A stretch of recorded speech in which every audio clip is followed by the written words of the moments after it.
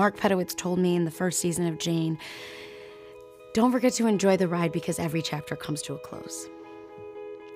So I've enjoyed the ride. When we all booked Jane, we were all older. We had been all struggling actors for so long, and we were so appreciative to just work, and then to work on something we loved, to work on something that was so conscious and so contributive to everyone.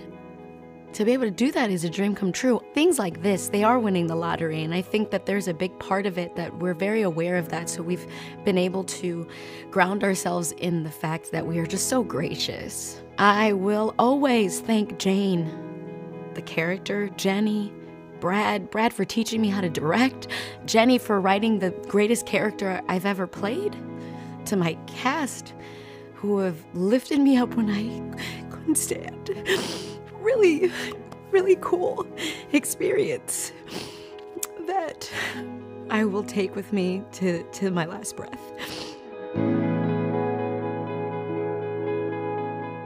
We've all had the benefit of knowing that this was going to be our final year for a while. So it's kind of like this long, drawn-out kind of goodbye. It's rare to get a chance to be a part of something this beautiful. You grow up and you dream about being a performer and being an actor or being a director. And those dreams seem so far away from who you are as a young boy. And then you win the lottery, and it happens. And I think every actor is presented with a choice. You can dive into this experience and dive into your work and make it about achieving a dream and about the work, or you can dive into this experience and look at it as an opportunity to do something bigger.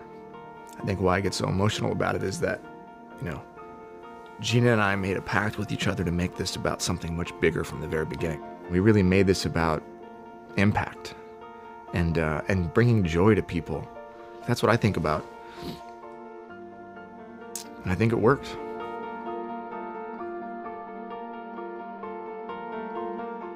The last season, for me personally, it's bittersweet, because it's been an amazing journey for me. It's been literally a dream come true in my acting career. It bumped me up to another level that I had not broken through to. All of us, the whole cast, has always come in with an attitude of gratitude.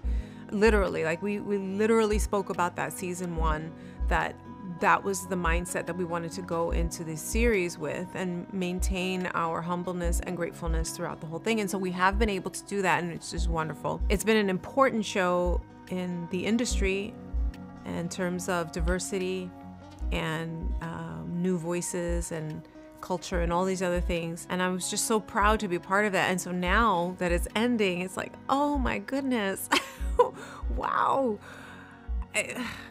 Yeah, I could cry now. I love this show. It sneaks up on me, those feelings of it being the last season and those moments where I realize, oh my God, we don't have that many weeks left of shooting. But I'm actively trying to not think about it. I kind of feel like I'll deal with it when I get there, because if I start being sad now, then I'll just be sad for a really long time, and I can shorten it by just being sad later. It is scary and weird, especially since I only moved to the States after I moved from Israel after the pilot of Jane the Virgin got picked up. So I basically had 2 weeks to pack up my stuff and go, and these people basically have been my family here. So I don't know myself as someone in the States without these people around me. So it's going to be a whole new discovery now.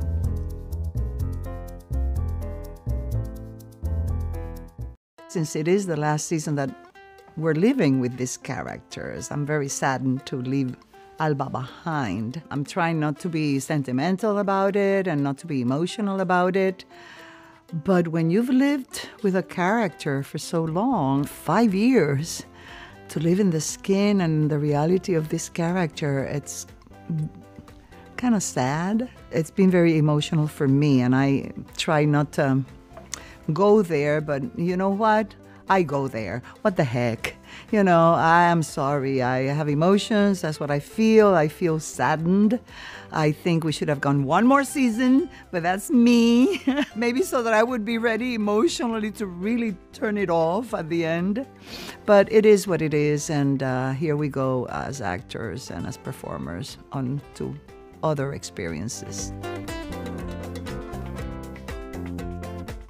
What I think about the final season? How dare you remind me of such a sad news? No, it's just, you know what? We like to concentrate in the joy. Instead of focusing on, oh my God, it's the last season, we're so sad. Because we are indeed sad that this beautiful journey is coming to an end. But also, we never forget that it has been a beautiful journey.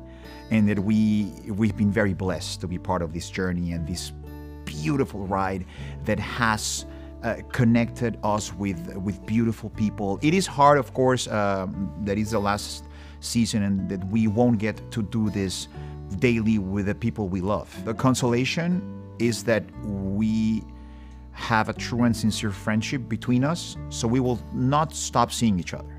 We will continue the friendship, so that gives us a little, yeah.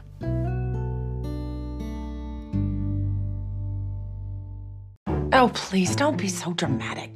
If you knew anything about telenovelas, you'd know that everything is supposed to be dramatic. Okay, I have the fan favorite moments in my hand. I can tell you have rhythm. Would you like to dance? Yeah. Come on. Okay. That Britney Spears versus Rogelio episode gives me life, right? It was amazing, and Britney was so incredible in the episode. Oh, I just want you so badly. When Jane and Raph were having sex dreams about each other. All right, I have a fun moment of that. When we were shooting that, I was on maybe like 4 hours of sleep, doing 15, 16 hours days. They yelled action, and I was asleep. That's how much I dug that sex dream. No, I'm kidding. I'm not ready to say goodbye to Rogelio de la Vega. Me neither. I wouldn't dream of overreacting.